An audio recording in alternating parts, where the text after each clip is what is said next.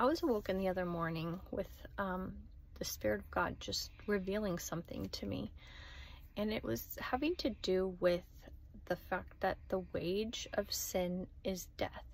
So when you think about a wage, you know, we get a wage, you know, if we work, we work and then we get paid our wages.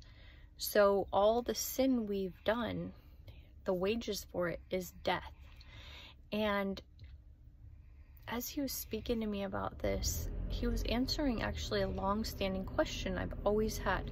When I would read about the death of Christ on the cross, when Jesus Christ, you know, died on that cross, there's a time during his death where he cried out, "Father, Father, why have you forsaken me?" And I always wondered, like, why did he say that and why did that happen?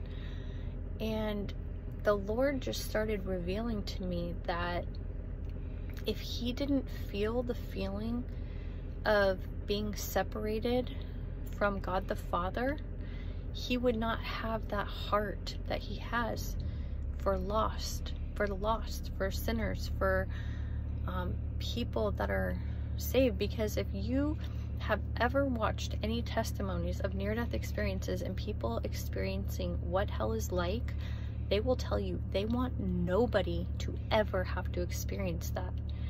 And Jesus Christ got that feeling of being just completely separated from God. And that's what hell is.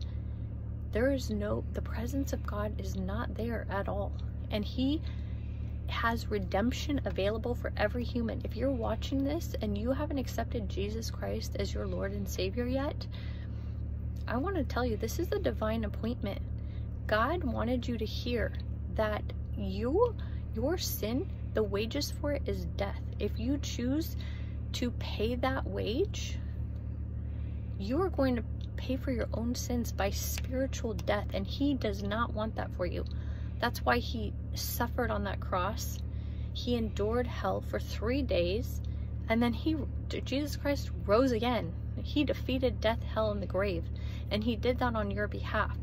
All you have to do is accept him. Accept this gift of salvation that he bought with his own death for you, because the word of God says that he who knew no sin, meaning Jesus Christ, who never sinned in his life, he who knew no sin became sin so that we could become the righteousness of God in him, in Christ Jesus. So literally, he took our place, the things we deserved, the punishment we deserved.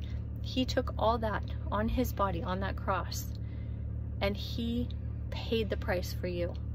So if you're watching this and you don't know him yet, he wants you to. He is longing to know you. He is waiting for you.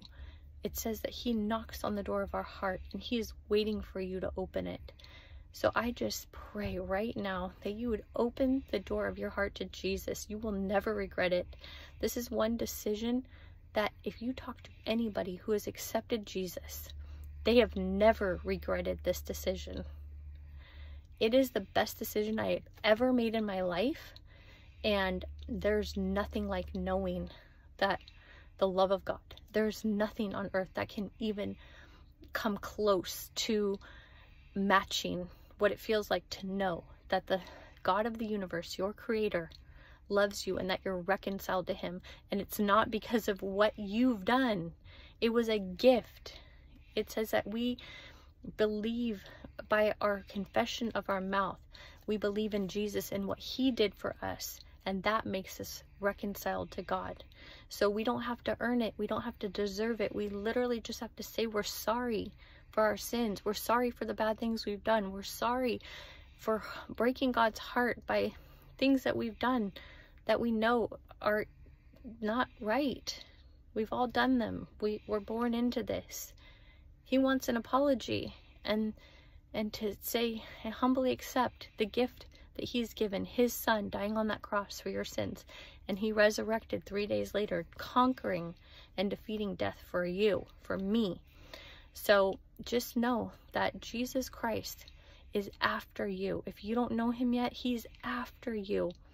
he experienced that separation so that his heart longs that you would never have to feel that. So I'm just going to pray for you right now.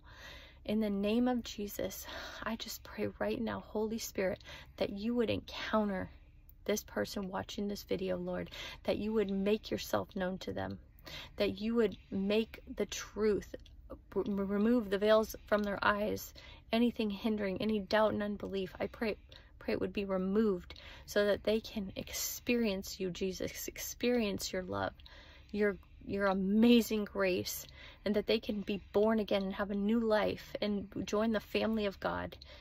And Lord, I just pray right now that they would know you and know that you are the truth and that you will set them free. In Jesus' name, please let me know in the comments if you prayed this prayer.